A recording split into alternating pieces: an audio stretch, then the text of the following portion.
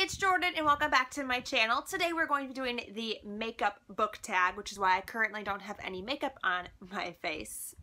So welcome to Bare Face Jordan. So I was tagged by Trina from Between Chapters to do this, so I'll go ahead and link her video down below. And the original creator was a YouTuber named Beth Anne. However, according to Trina, the video is no longer on YouTube, so I'm just going to link Trina's for you. Just like she did, I'm also going to be going off of the questions that Sarah from sarawithoutanH incorporated into the tag. Basically, the gist of this tag is that while I'm doing my makeup, each product that I use correlates to a question, and then I pick a book that goes with the question that correlates to the product that I'm putting in my face. It makes sense. It's not as complicated as that just sounded. I'm going to be doing my makeup individually and then talking over the video for the book questions, because I originally filmed this tag the other way when I talked about it all together, and the video was so long and so hard to edit. It was a mess. Let's go ahead and move on into my desk space so I can do my makeup.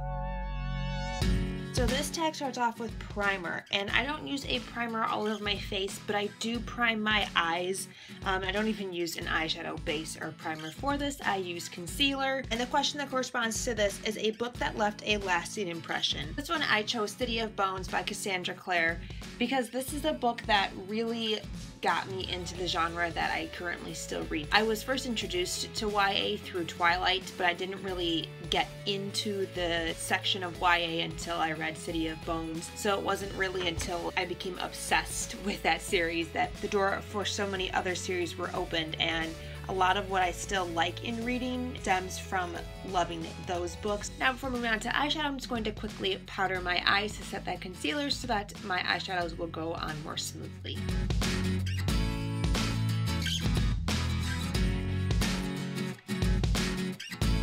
For eyeshadow, the question is a book with your favorite color on the cover. For this one, I chose Britt Marie Was Here by Frederick Bachman. It has this really beautiful turquoise end pages and a really pretty light blue cover, and it just has all those turquoisey colors throughout it, which is my favorite color. That's why I chose this book. And other than that, there's not really much to say about eyeshadow. I'm just gonna let you guys watch a fast forward little montage of my eyeshadow, and we can then move on to the next question.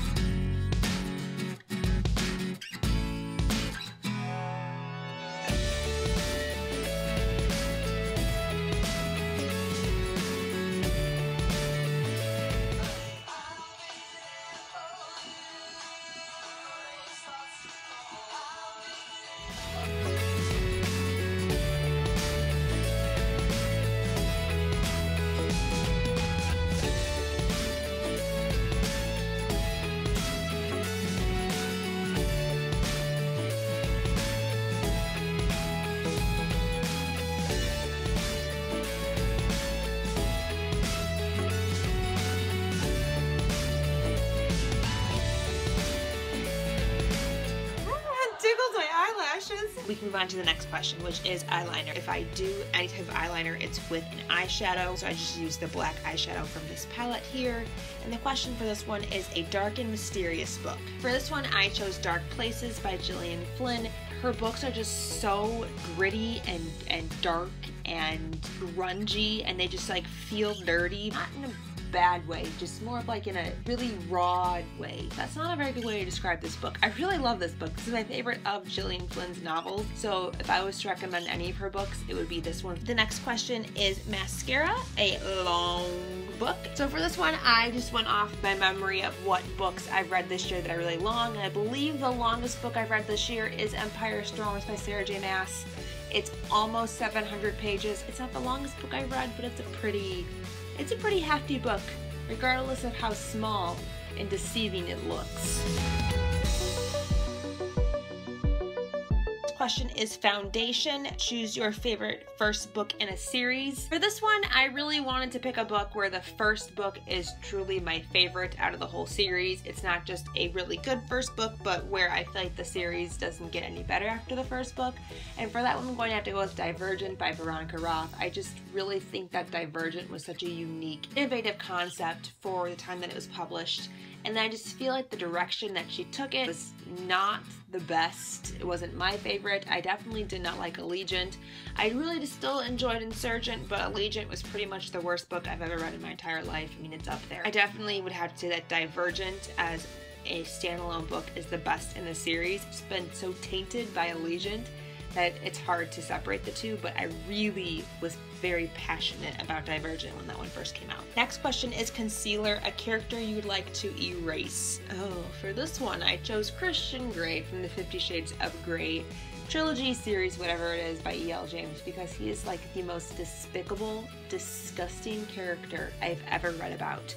There is not a character that I hate more than Christian Grey. I hate that people wanted a guy like Christian. Like, he's abusive, he's just nasty. I cannot stand this character. Next one is Powder, your favorite last book in a series. This one is definitely Clockwork Princess by Cassandra Clare. That is a phenomenal series conclusion. I remember reading it and being completely mind blown and overwhelmed with feelings and emotions, and it definitely took me a very long time to come out of that book hangover and to find a book that could even compare. Next question is eyebrows, and this is one that Sarah from sarawithoutanH added, and her question is a book you think everyone should read. While I don't think there's a book that everyone should read, because there's always going to be somebody who doesn't like it, which is a completely valid statement. A book that I would really like to see more people read is Snow Like Ashes by Sarah Rosh. This is a YA fantasy book. I first read it last year. The conclusion actually comes out this month, and I just really loved this world and these characters. It's not a super popular series on BookTube, but it has a lot of the same elements as a lot of very popular fantasy. I just don't feel like it gets enough love. It was my first foray into YA high fantasy. I just really enjoyed it, and for somebody who just getting into fantasy, this is a great place to start. It's not too complicated where it's hard to grasp, and there's not too many mystical creatures in addition to the humans. It's a really, really fun, action-packed series. I would really like more people to pick this one up. The next question is Blush, a book with a cringe-worthy romance. I'm gonna go with Dimitri and Rose from the Vampire Academy series, just because I didn't understand people's obsession with them as an OTP until the very last book. The relationship isn't very well developed. There's a lot of telling, but there's no actual showing of the emotions or like showing that they care about each other. I didn't buy into it initially. Maybe that's why I find it so cringeworthy. For most of that book was like, girl, what you talking about? Why do you love him? I don't get it. I don't see it. And next question is highlight a book that brightened your day. And I think this one was also added by Sarah from sarawithoutanH. And for this one, I chose Anna and the French Kiss because I've described this book before, but it's like a puppy dog book. When you look at puppies, you just want to go, oh, they're so cute. When I think of Anna and the French Kiss, I just think of, oh, it's so cute. It's just a really cute, adorable, heartwarming story. The final question is lipstick, your favorite book kiss. I'm really bad at remembering exact book scenes. Most recent book that was like super steamy, that there was a lot of like book kissing happening, was A Court of Mist and Fury by Sarah J Maas. The book was just steamy. It was so steamy. I can't tell you the exact like kissing scenes. I don't remember what that was exactly, but I remember a lot of other scenes. They had kissing in them, so I feel like this is a valid choice.